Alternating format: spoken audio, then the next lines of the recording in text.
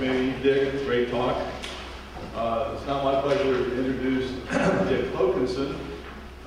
He's had a very distinguished career at a string of blue chip economic financial companies, Data Resources Inc., Merrill Lynch, Donaldson, Lufkin, Jenrette, and then Credit Suisse. First Boston in 2002, he started his own firm, so for 10 years he's been an entrepreneur. We love entrepreneurs, but I guess you sacrificed your entrepreneurial position now. And he's become managing director at ISI, Institute for Strategy and Investment, one of the most distinguished such research groups in the U.S. It's in New York. So let me, with no further ado, bring up a real cheerleader for the U.S. economy, Dick Hokanson.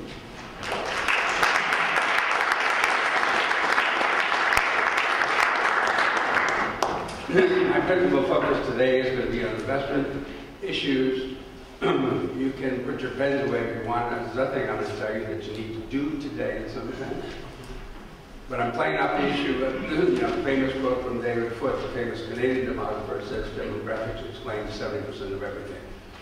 It's a question of identifying the headwinds and the tailwinds, the basic trends, the secular trends, and recognizing what are cycles around trends and what are reversals of trends in that sense.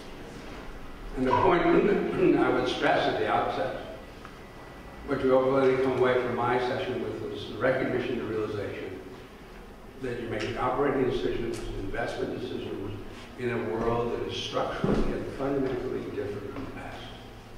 We've not been here before. I know in the financial world, the four most dangerous words can be this time it's different. But demographically, the world is different. Because for the first time ever in the history of the planet, we have a situation where generations are not replacing themselves in the population pool, having more brothers and sisters and children. Planet Earth is aging. Not just the aging that we think about in terms of Japan, Europe, the US. Second fastest aging country is China. Of course, Peter made an important point before. I mean, Japan got rich before it got old. I think there's high risk China gets old before it gets rich. But the most important investment-related conclusion is that an aging planet crushes inflation. I'm bullish on the real things, real growth, productivity, and so on. But an aging planet crushes inflation because supply curves are shifting out faster than the demand curves. So all of the nominal things, interest rates, earnings, are under enormous pressure. I'm bullish on the real things.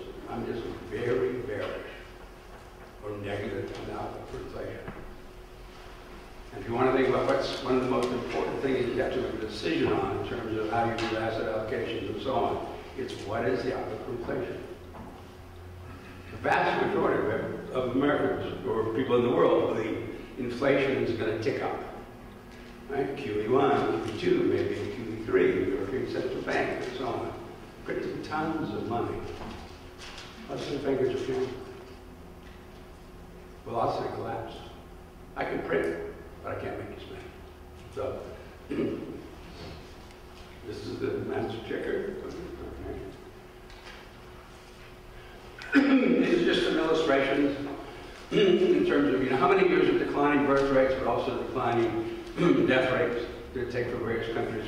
Population of the elderly would double. France 115, US 70, Japan 26. Boom. I mean, birth rates are falling the fastest in the developing world. The basic catalyst of change in terms of declining birth rates globally is educational enfranchisement for women. Betty Friedan was right. As women have educational economic opportunities, and economic opportunities, birth rates fall. And if you want to think about catalysts of change going forward, consider the following set of facts. In Saudi Arabia today, there are more women enrolled in college than men. The same is true for Iran. Iran already has a birth rate that is below replacement. When Boeing sells a 747 to Saudi Air, it has twice as many restrooms in business class as any other configuration. Because literally, as the plane leaves Riyadh, women grab their cosmetic cases, run to laboratories, strip off the abayas. They're in Western dress. They're not going back. most popular television show in Saudi Arabia is Oprah, empowered black women. And 2 months ago, we hit a major milestone. Because starting 2 months ago, it is now possible for Saudi women to be employed in a lingerie store. We talk about the Arab Spring, what's going on in Libya, Tunisia, Egypt, Bahrain, and so on. There's another Arab Spring that's happening in Saudi Arabia, Kuwait, and the Emirates, which is a huge increase in the divorce rate. It's now 20% in Saudi Arabia, it is 37% in Kuwait. That's a massive shift. And that's why the Taliban is such an issue. So when the Taliban goes in, they pull the girls out of school. If you want to keep them barefoot and pregnant, you got to keep them down. Right? That's the fault line, right? That's Afghanistan, it's Pakistan, and it's northern India for different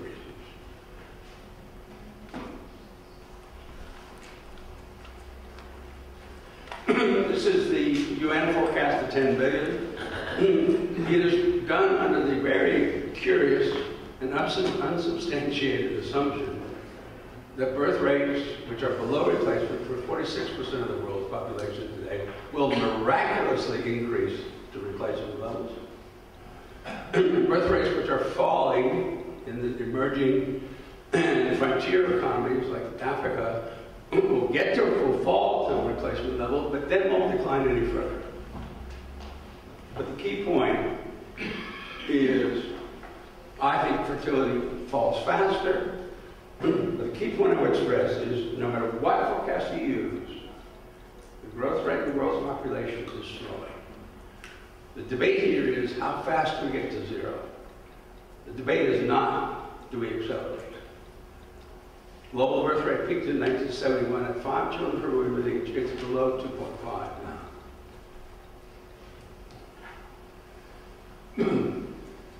Richard talked about Africa before. I did the first ever CFA Institute tour of Africa last October. And there's some very interesting things happening. At some point this decade, we will have to confront, what do we do about Africa? What do we think about it? It's 1 in every 3 new workers in the world. And the question is, does Africa become its own standalone country, a manufacturing power or whatever? Or does Africa become a source of emigres to the regions of the world like Europe and so on that need humans? It's a somewhat open question. But some very interesting things that are happening. I mean, only 20% of Kenya is urbanized, but as Richard pointed out earlier, the fastest pace of urbanization is taking place in Africa. 70% of Kenya has a secondary, of the adult population, has a secondary tertiary education. And the basic driver in terms of economic development is, do I get an increased concentration of smart people? And then I get all kinds of productivity spillovers. Okay, never underestimate the power of baby boomers. Okay? When baby boomers were young, okay? So here's an increase in share of baby boomers. When almost all of their income stream were wages and salaries, they stuck it to the old folks with much higher capital gains tax rates. Well, how else would you put it? I mean, they stuck it to the old folks, okay? Now, as baby boomers age, as more of their income stream becomes capital, they stick it to the young. They favor themselves in terms of lower capital gains tax rates, and they stick it to the young in terms of FICA taxes. More than 80% of all households in America pay more in FICA taxes than they do in federal income taxes. We talk home. That's the big issue here, right? The biggest investment conclusion is it's the race to zero for interest rates globally. Japan is winning that race. It's not necessarily a race one wants to win. It depends on where you are, right? If you're a borrower or asset, et cetera. So this is, so just to set it up here, here's the yield on U.S. long-term treasuries. Here's the smooth growth in current dollar GDP. As far as I know, I'm one of the few, if not the only economist on Wall Street that ever looked at current dollar GDP. You'll never find this in discussions in Wall Street Journal or Barron's or Business Week. There the focus is always about real or inflation-adjusted GDP. But I've yet to find any company that reports real or inflation-adjusted earnings. And with the exception of TIPS, no company issues debentures with real or inflation-adjusted coupons. It's a nominal world. So the key point here is over time, these are not two separate variables. They're one and the same. Nominal GDP is actual real growth plus actual inflation. Long-term interest rate is expected real growth plus expected inflation. And in shorter time intervals, I will get deviations or differences that give me enough time to make convergence. So then the question is, what causes nominal GDP? And the answer is labor force. If you do a supply-side decomposition of nominal GDP in terms of population, participation rates, hours worked, employment rates, productivity, compensation, and so on, this is the relationship that you end up with. And the way to think about this is, okay, baby boomers are maturing as young adults here. Huge increase in the number of people moving out of their parents' home and their shared living services and beginning their own household lifestyle. Making huge demands at the same time the workforce becomes younger, less experienced. You want to think about it in terms of basic macroeconomics, demand curves are shifting out faster than supply curves. It's inflation. But what happens as baby boomers age? The growth rate of demand is slowing. But we're older, more productive, more efficient. So now supply curves are shifting out faster than demand curves. The world we're in is structurally disinflationary. Labor force growth forecast. It continues to slow. Baby boomers that reach retirement ages, smaller cohorts of entry. It does not repeat, not ever turn negative.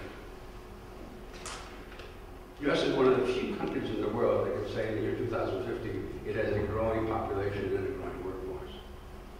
Certainly no other developed country can say that. But you continue to pull interest rates in a downward direction. Okay? And yes, there are cycles. We get faster economic growth this year or next. Bond market vigilantes will certainly be out in force. Bond yields will go up. But you should view that as another great buying opportunity. Key point I want to stress here, this chart makes me persona non grata with every pension plan in the world. They are hoping, praying, that QE1 and QE2 and LTROs and so on will work, and I'll get 6 and 7% treasuries, and I can fund my liability stream and sleep well at night. And it's not going to happen. They're mostly now in a state of denial. They are the deer in the headlights. At some point, they will throw the towel down. They will say, we can't make it. We're big gunners of fixed income. It's just not generating on that returns. And then you can see massive asset allocation shifts take place. Okay, basic trend is in the developed world is aging, right? So this is Northern Western Europe, North America, Japan, Australia, New Zealand. 12% of the world's population, about 65% of world GDP. So what you're looking at here then is this enormous rotation in the consumption model from goods towards experiences. Young people buy goods. They move out of their parents' house. They don't need all the stuff to buy goods. They start a family. They buy stuff for their kids. Then they get older. And then they say, stuff I have is good enough. And what I want to do to enrich my life is this weekend have a nice dinner with my significant other, a nice bottle of wine, a nice concert, etc. My experiences, I don't just mean the obvious in terms of financial services and healthcare.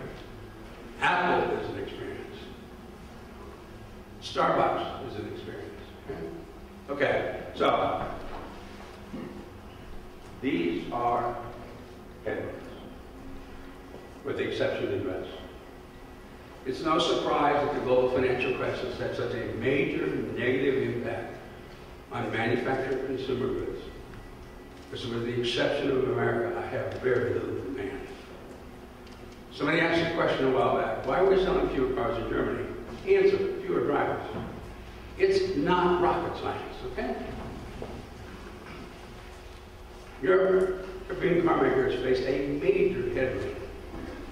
There's a decline number of people who can drive a car. It's a simple fact. And unless I can somehow convince people to own more than one car at a time, you're looking at least a 20% overcapacity. It's going to be a market share fight. I'm not saying you don't ever invest in a European car manufacturer, but you don't invest because it's a tailwind. Unless I have a tailwind, I'll have an expanding number of drivers. That's a tailwind.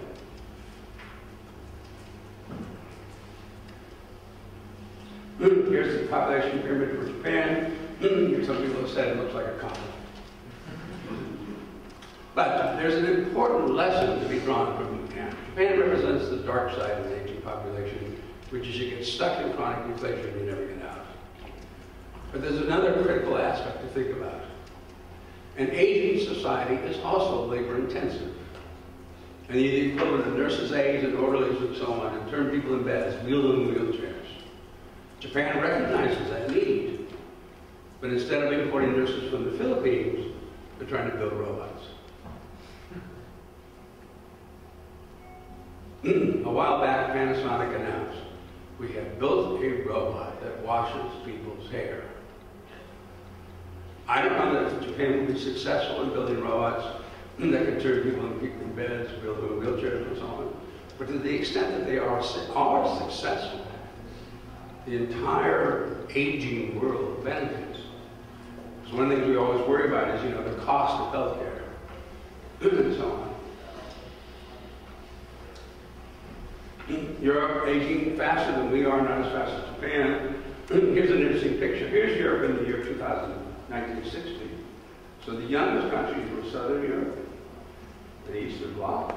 But by 2060, the youngest countries are now Scandinavia, UK, France, Belgium, and Holland. Because birth rates are collapsing faster in Southern and Eastern European countries. And I'll leave you with another nugget about the Europe. Okay? I mean, Merkel and Sarkozy, they're still kicking the can down the road. We're going to still confront that issue. But push comes to shove, it survives for the following simple reason. Germany is 1% of world population. They are 9% of world exports. If Germany had a standalone currency, depreciation in what would have then been the D-mark would have been so great, it would have crippled their export industries. Germany has an enormous vested interest in tying itself to weak sisters. The Greeces of the world, the Portugals and so on, the import-dependent countries.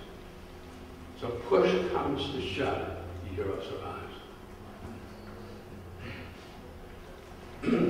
Long-term issue is Turkey. 80 million people. Big pyramid looks like a pyramid. France especially, European Union, but France especially has been playing hardball in terms of these are the things, all the reforms that Turkey needs to make. Turkey basically has come to the conclusion to say, look, the reality is you need us more than we need you. So stuff it. The American exception is the American birth rate, 2.1 children per woman. It's the highest in the developed world, plus immigration. The key point about immigration is not just the numbers. It's that America attracts the risk takers. I lived outside the United States for the last 8 years. One of the things that happens when you live outside your country of origin, you get a different perspective on things. It's called the American dream. And maybe it sounds very corny, but it's not. No one emigrates to Holland, Germany, Denmark, UK with the notion of getting rich. They go for a job from Turkey or Northern Africa or whatever. People come here with the notion that they can get rich, that they can make it. And I realize not many do. And we pay a very big price in terms of poverty. But we attract the risk takers.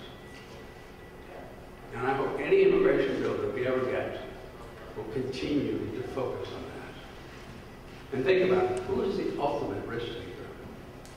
The illegal. The risk their lives. Okay, here's the headwind tailwinds for the U.S. I've got two tailwinds. Baby boomers approaching retirement. Oops. And the echo baby boom entering ages of household formation and so on. This is where you have rising demand for goods. Financial crisis had a negative impact on the rate of household formation. But now they bounce back. I think housing is going to surprise to the upside this year and next in terms of finding how strong it becomes. There's another important change. The divorce rate is now falling in America. An industry that is negatively impacted by this are toys. For toys, almost the least significant issue is how many children are there. Remember, children don't buy toys. Adults do. Well, so what counts is how many adults are children related to? How many gift givers are there? The toy industry really benefited from the breakdown in the social mosaic for the maturation of the baby boom, especially the sharp increase in the divorce rate. Because what the marriage, divorce, remarriage, merry-go-round did was to explode the universe of gift givers. The apex of that was a child born in Atlanta, Georgia, in 1990, came into this world with 16 sets of grandparents. God knows how many aunts and uncles. I mean, I have to believe any gift given in that household involved at least a small truck. Now the divorce rate's falling. Yes, it's true. Children today have more likely to have surviving grandparents and great-grandparents and so on. But you're no longer sort of exploding that universe. Here's total population, U.S. versus Eurozone. Here's working age population. Okay? So I think an issue that we will see more and more happen, that was not touched on by prior speakers, it's called insourcing. It's companies moving production back to America. It's happening at an accelerating pace. I work for a private equity firm in New York. One of their portfolio companies has moved production from China back to Michigan. Michigan now becomes the low-cost producer. Total low-cost, right? You're paying more for workers in Michigan, but you're also getting better output. People forget, the level of productivity in China is pretty abysmal. The average Chinese worker has $6,000 worth of physical capital versus $150,000 in the U.S. and $250,000 in Japan. In 1970, when the U.S. was still an apparel power, the average worker in America could make 40 shirts in one day. The best the average worker can do in China today is 27. Part of the productivity problem in China is very high turnover rates, 60% turnover rates. For any of you who run companies or whatever, working companies, what would your company look like if every year you had to hire 60% of everything? Okay? And this is why Maserati will now build cars in Michigan. Here's the pyramid. Shape of the pyramid becomes more normally shaped once baby boomers die off. It's true, we become permanently older, but I'm relatively sanguine on the outlook for Social Security. Because the key issue here is gerontophobia, the fear of getting old. It's the fear of Alzheimer's. Baby boomers are going kicking and screaming into old age. They're not going quietly like their parents. You approach your retirement age, you can look at the actuarial tables, so you can say, I expect to live 19 years, is it 19 quality years? I don't know, I have Alzheimer's, but I have a major negative impact on my loved ones. And what the Alzheimer's research clearly shows is use it or lose it. The more active you stay mentally and physically, the less likely you are to develop it, or if you do, it will be less severe. So now there's an incentive to transition out. And that is what we're seeing. We're seeing increasing participation rates for men and women over the age of 65. And it's not because they need the money. It's not because their 401ks became 101ks. Only a small minority say, I'm working because I have to, I need the money. Almost everybody says, I'm working because I want to remain productive, I want to remain useful, engaged. So I'm relatively sanguine that Social Security, for the financing of retirement costs for baby boomers, it's not going to be as big an issue as people fear. So people work longer, you save a bunch of money. Unfortunately, I can't say this anything about health care. Just some quick. Okay, if Russia were Catholic, you would call on the priest to give it last rites.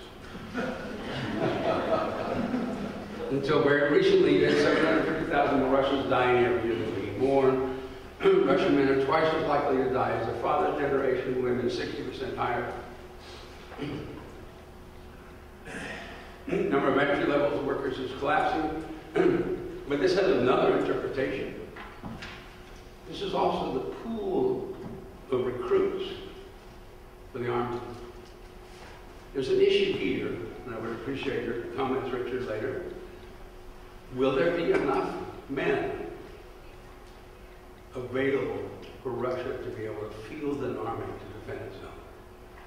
Remember, Russia has no natural borders, no mountain ranges, no rivers.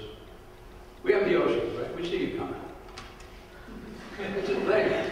It is a huge advantage, okay? China, second fastest aging country. The decline there has nothing, repeat, nothing to do with the one-child policy. Whatever impact one-child policy might have had in 1979, even that's very dubious. It no longer has an impact. You're overwhelmed by the socioeconomics. Urbanization and so on. But more especially, you are now overwhelmed by a big decline in the marriage rate and a big increase in the divorce rate. And in Asia, women who are not married do not have children. End of story. That's why Asia has such a high abortion rate. So I'm of the opinion China can reverse the one-child policy tomorrow and find out nothing happens. Just like you saw in Singapore. But there's a big difference. I mean, Singapore has the third lowest birth rate in the world. They've given up. They have all kinds of policies to stimulate birth rates. They pay baby bonuses, they subsidize the importation of household help, a tax system that gives bigger deductions to larger families.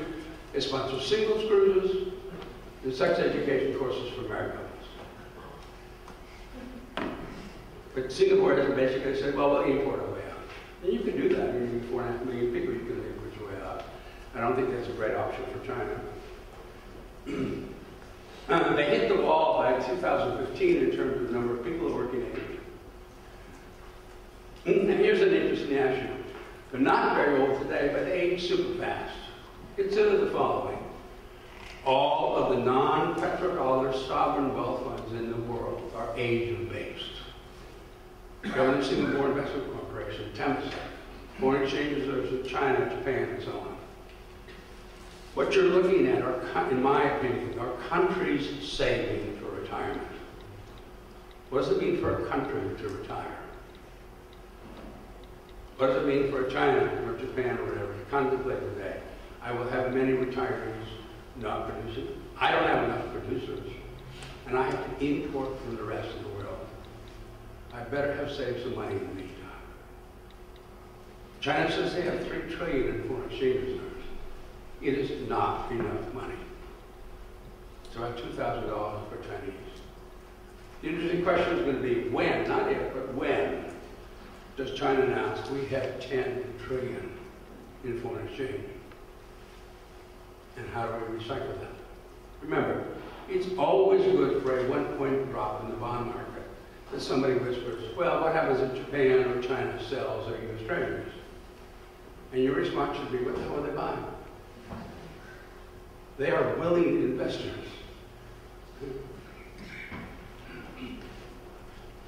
India, birth rates falling there, but only recently. Number of entry-level workers rising. India, however, finds another way to complicate its life. For every dollar spent on education in India, 85% of that dollar is spent at the university or college level. So the Indian labor force then is comprised of a very different group versus everybody, almost everybody else. It's a small cadre of very well-educated, very well-trained workers, and a big pool of semi-literate and illiterate workers. That's why, in my opinion, India never becomes a manufacturing powerhouse. They go straight to services, agricultural services, as we're seeing. But what it also means is India becomes a nation of a few haves and many have-nots. And they're not have-nots because they're suppressed or oppressed. It's because they don't know any different. Brazil's sort of my favorite. The difference between emerging America, Asia, and emerging Americas is the speed of change. Birth rates are falling everywhere. But in most of Asia, they're falling very fast. The countries are aging very fast. In the Americas, they are falling at a slow rate. You age, but you age at a slow pace. Number of entry-level workers remain pretty robust. Okay. This is what I talked about. Okay? Changes that are taking place in marriage and divorce throughout Asia. Right? Not just China. It's also Japan, South Korea, Southern India, and so on. Okay? Everybody talks about the emergence of the Asian consumer and the importance that that will play for companies, either international companies or companies there, whatever. What no one seems to recognize, however, is that many of the new consumers going forward will be different from the past. Historically, marriage and child rearing have been universal. So the basic consumer unit in Asia was a married couple with children. Now it's single people. They behave differently.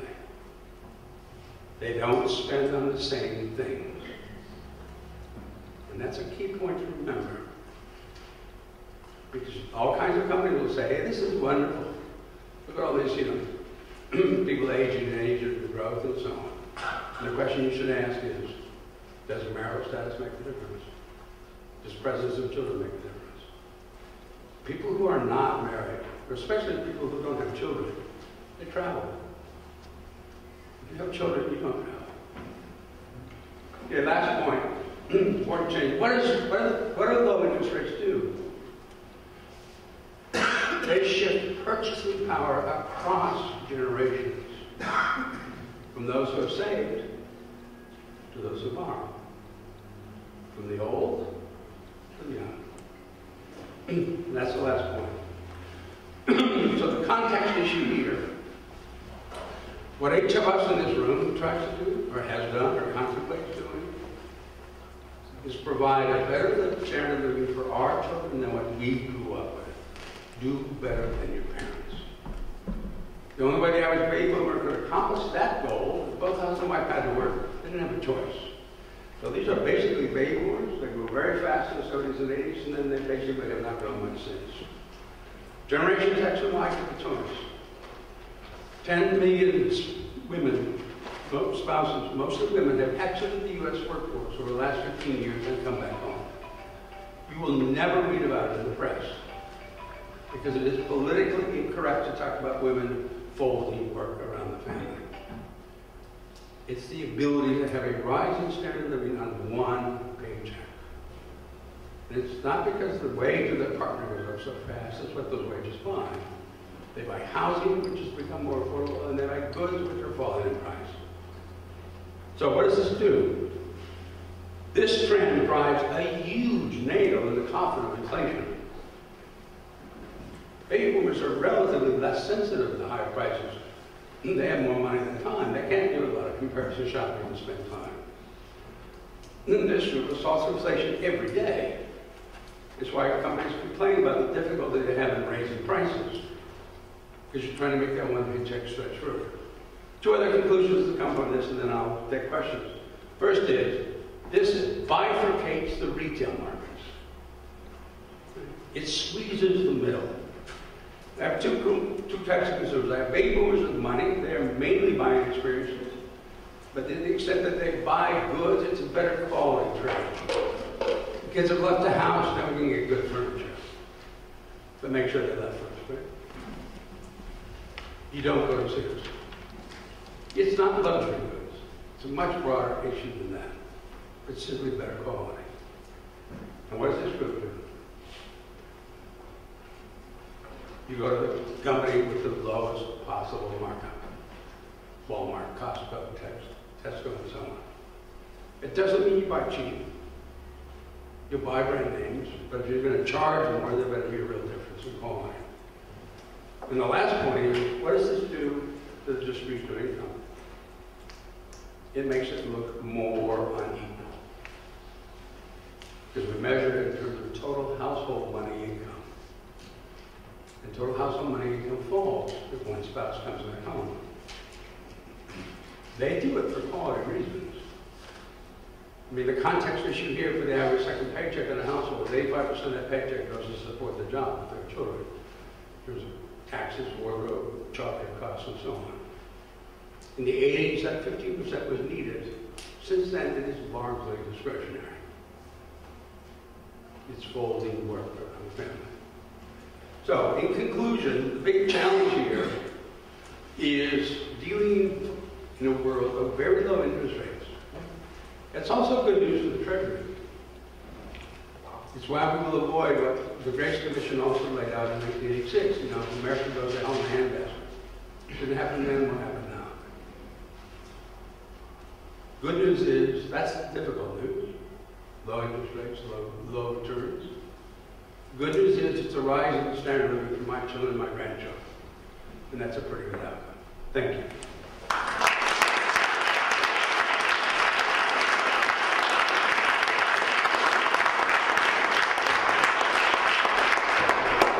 You have questions? Or maybe not. What about Brazil? I find of the great countries, I think Brazil's the most attractive. 300 million people. Lulu, you know, you elect a commie 6 years ago, and he becomes the equivalent of sort of a Margaret Thatcher, Ronald Reagan, in terms of improving the educational quality of the workforce and so on.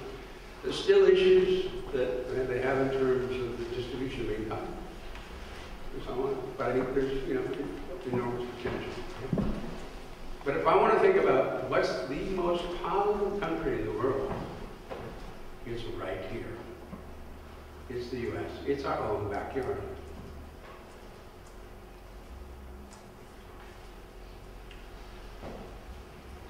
You mentioned the patterns in Asia regarding marriage and young people tending towards a single lifestyle. Could you comment on how significant the trend has been in Asia on the preference for male over female babies? The sex selection problem is the most acute in China. It's rapidly becoming a problem in South India and in South Korea as well. Right? China faces a world of 6 brides for 7 brothers. There are at least 30 million permanent bachelors in China today. We have no idea what that world looks like in some sense. Lots of precedents for the other side, where wars or whatever decimate the number of men American labor. Former Soviet Union came out of World War II with 65 men per 100 women American age, Germany 84. When there's a big deficiency in the number of men, you basically get universal marriage. It is a world where somebody would marry my cousin Eddie. Okay? He's not a great catch. He's in his 40s, he's still living at home. So, now, so the question is, what happened? We have this abundance of male testosterone. We have a culture that says men will marry to care for the family name. We do know and have known for years that women of Chinese ethnic origin have been bride napped in Cambodia, Laos, Thailand, and Vietnam, shipped back to China. Suddenly China becomes more warlike. Alternatively, there have been a couple of studies that have been done by American Enterprise Institute that basically say countries only go to war if they have surplus funds they can afford to lose, which they don't have. So it's an interesting issue. Yes, sir. Richard, your optimism about the U.S. reflects the growing numbers from immigration. But the situation we saw this morning, a lot of the growth in the U.S. population is an elderly population. A lot of the growth is going to be the Hispanic population. And there's still a quite substantial slowdown in the labor force, even though there's still growth. Given our politics, given our excessive spending, and the fact that we're going into this situation at very high debt levels, do any of those temper your optimism? No. I mean, the question I asked before, I think, of Peter, is how do people identify themselves, right? I mean, the headline out of the latest update on the Census Bureau forecasting, 49% of the U.S. population in 2050 is white and non-Hispanic. But 80% of the population is still white. And the issue, and Peter makes a very important point, how do people identify themselves? If they identify themselves as Americans, we're golden. Okay? That's not true in Europe. If you ask somebody, who are you? It's very often a religious, right? I'm Muslim. I'm Catholic. Or whatever. I mean, that's, that's sort of very different issue. And I'm not a Pollyanna about America. I know I'm aware of problems in terms of educational achievement and so on. And, there are too many kids that don't get a good enough education. I realize that. I think we have a hell of a lot going for us. Although, as George Stratford, something more remarked, part of our greatness is because we don't think we're great. We keep kicking ourselves in the ass. So, it's a question. Yes. You showed a relationship between the tax rates on capital gains and the age distribution of the population. Basically, as the population aged, that tax rates on capital gains went down. On the other hand, you're suggesting that low interest rates are the revenge of the young on the whole. With that kind of baseline, what are the implications of the large fiscal deficit that, of course, is a consequence of the old and spending on health care? Is that the revenge of the old on the young's revenge on the old? I do worry about health care. I mean, if you look at healthcare inflation versus total inflation, from 1913 to 1945, it fell less. Healthcare inflation was less than overall, when people basically bought healthcare out of pocket. 1945 was the inflection point. We're off to the races. What happened in 1945 was the following. The U.S. is making the transition from a wartime to a peacetime economy. There's an incredible shortage of workers because they're still overseas. What would companies do? Normally they would raise wages to attract workers. Government says you can't do that. That's inflation. So what do they hit on? Employer-sponsored health care. The problem was it was not a taxable benefit to the employee. It's free. Okay? Guess what? If it's free, I will never be an informed consumer. I have no incentive to be an informed consumer if it's free. And that's the battle we've had now for more than 70 years. So that's the issue. But and somehow we've got to break with healthcare. That's the problem. And yes, low interest rates are the revenge of the young. Because they weren't under. But those interest rates are going to have to go up if we're going to pay for health care for the old. That's why I say it's the revenge of the old, the revenge of the young, on the revenge of the old. Well, we'll see. I mean, do you remember the Grace Commission? Yeah. I mean, they also talked about interest rates that could only go up. And they kept going. We'll see. You spoke about Fed saying we will print, but they can't make you spend the same amount. So where does Fed printing stop? Who prints first? At what point will it get excessive? 100% of GDP, 150% of GDP, the net portion in the US? Didn't hear your question. Fed, you suggested that Fed will keep printing money Yes. as time goes by, keeping the interest rates very low. At what point is Fed constricted in going forward with that? At some point, is there a limit to which they can go to? I don't think so. I mean, it's what you saw happen in Japan. I mean, Bank of Japan printed money like mad. Velocity collapsed. I mean, I can print it, I can't make you spend it. And that's what some of people pulled money out of the banks, put it under the mattresses. That's what flowed up in the tsunami. There's trillions of yens that float cash. I don't know how you claim it. I'd like to claim it. Oh, that's money. Yeah. But anyway, I've given you a lot of food for thought. You have my contact information here. I'd love to hear from you if you have further questions and so on. Dick, thank you very much.